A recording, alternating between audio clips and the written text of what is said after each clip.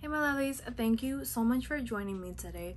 So I wanted to basically do a first impressions on another foundation. You guys have probably seen me do a first impressions on another foundation. It was the YLS Beauty Triple Serum Foundation, I think that's what it was. If not, it's on my Instagram somewhere, just scroll down. But today I'll be trying out the Fenty Beauty Eaze Drops Blurring Skin Tint. This is the new foundation by Fenty Beauty, and I've heard a lot of great things about it. One of my really good friends, she tried it out on her YouTube channel. Go check that out. It's Beauty by Fatima. And yeah, I just want to share with you guys what I think of it and my first impressions on this foundation. So if you guys want to see that, then please keep on watching. So this is what the box looks like when you first get it. Granted, I did open it already, but I got the shade 18. If you guys don't know your shade, but you guys have other foundations from her or other foundations, any foundation, I think from Sephora, you can actually color match yourself online instead of going into the store, because we all know sometimes we don't get color matched correctly. So if you guys have the perfect foundation, you guys can color match yourself on Sephora.com. So I think you could do it in stores too. They had like their iPads right next to like the huge mirrors where you guys try out makeup, or where the employees try on makeup on you, and you can just find your shade that way as well. So I just want to open the box. I actually did open the box. I got this like over a month ago and never gotten around to actually trying it out. So that's what I will be doing today. And this is what the bottle looks like. I love the look of it. And then you just screw it off and this is what it looks like. I did swatch it already. I did everything already because I'm so impatient when it comes to new makeup, but I just didn't test it out on my face yet, so that's what I'll be doing today. And I just want to read the box for you guys. It's a light to medium coverage. It's for all skin tones. It blends and blurs to instant perfection, and it's light as air. That's basically what it has on the box, and it has the ingredients as well. This foundation is vegan. It is also, hold on, let me pull it up. It also has a light coverage, natural finish. It's a liquid formula, and it is long wearing. So I'm holding it backwards, but I'm pretty excited about that. And you guys get a little over 1 fluid ounce inside of this bottle, which is amazing. Granted that a lot of foundations, the standard size is 1 fluid ounce, so love that. And yeah, let's start this first impressions. So before I start putting my foundation on, any foundation that I have on, I apply both primer and color corrector. Being of a darker skin tone, I naturally get darker hyperpigmentation on my face, so I color correct with a orange concealer. And also I do prime my face because I believe in priming before you put your foundation on. I just like to take that additional step just to perfect my base.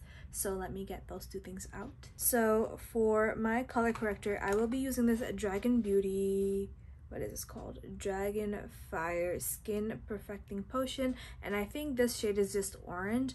And I will be using the primer from Too Faced. This is the Too Faced Major Hangover RX Replenishing Face Primer. And this is like the huge version. I think I picked this up at TJ Maxx.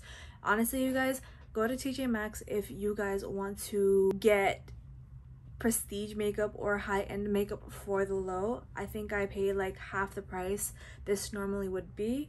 So I'm just going to apply this on half of my face because I want to see how it wears when with primer and without primer. So I think my left hand side will be with this primer. I recommend this primer if you guys have very dry skin. I don't have dry skin, but I love like the added glow. So yeah, I'm just going to apply this, mainly focusing it on my T-zone. Okay, and now I'm just going to color correct everywhere on my face because this is a necessary step for me. And then I just blend it out with a beauty blender. This is from Sparkling Rose Cosmetics. This is their makeup sponge. So I'm just going to do that.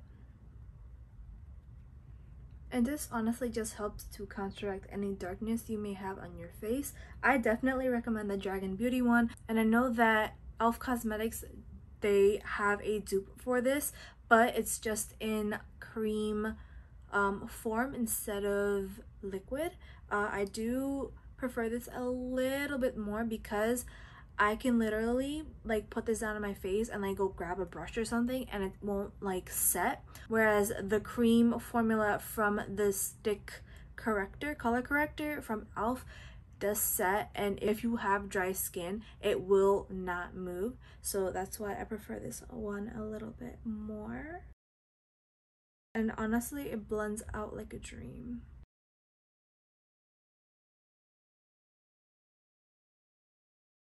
And I blend it out all the way because I don't want it to affect the color of my foundation. So I just make sure I like thoroughly blend it out. So now that that's done, we will start with the application process now. I picked up 2 brushes. These are from Equal Tools. If you guys saw my big huge makeup haul on YouTube, you guys probably saw these. I don't know which one I will use. I think I will use the bigger one because it's for the face, you know, but I think I will be reaching for the smaller one when it comes to like parts like around here and stuff like that. And I will also be just blending everything out and just making sure there's no streak lines with a beauty blender or a makeup sponge. So first things first, I'm just gonna put some at the back of my hand. I don't know if you guys can see this, but I'm gonna just put about that much on the back of my hand. And it is a very liquidy foundation. So to make sure that it provides the most coverage, I will start blending it out with a brush first. So I'm just gonna just go in and just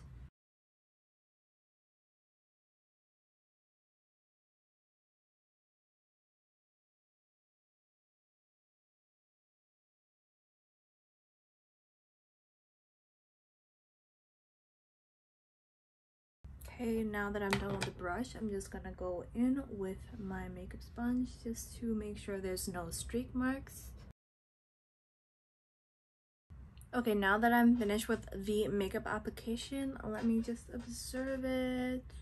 Okay, it does provide a very light coverage because I say this because I have a beauty mark right over here and I have like acne marks from my acne teen years, and I do see it peeking through outside of the foundation. And also like on my forehead too, you can see some imperfections, but it does what it claims to do. It does blur your skin, it does blur your face, and I think this color match is perfect for me. I think this is my shade. I literally feel like I have nothing on, light as air. That's what it claimed to do, and that is exactly what it is. I really don't feel it on the skin. I literally feel like I'm just like I have no makeup on or foundation on. Another thing is I want to test is if it is actually buildable and if it can be a medium coverage, because if so, then I'll be incredibly like impressed by this foundation. I just love it. It really does feel like I have nothing on right now. And this foundation is really good for if you guys are out running errands.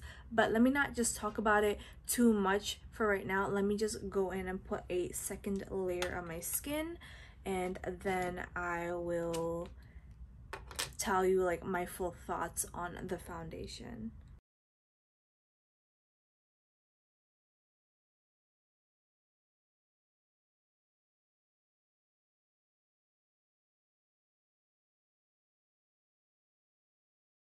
Okay, now that I did that, I think that this foundation is buildable. I do see less of my imperfections showing. i.e. the acne marks that I had from my teen years. I do see that my beauty mark is covered up a bit more. I have a beauty mark over there, but I think that was covered by foundation, so that really doesn't count. And I really do think it does a really good job in just perfecting your skin and making it look like you have nothing on. It's very natural like it claims, and it is buildable. I absolutely love that it comes in so many shade ranges. I feel like I have nothing on. I don't know if I said that, but and honestly I could see myself basically reaching for this foundation more because it's so wearable, and I can literally just blend it out 1 2 3 and just leave my house to like run errands, or like, you know, just to run around. Oh, also, I don't know if I mentioned this. I don't think I did. I literally noticed no difference from the primer side and the no primer side. They just both performed the same.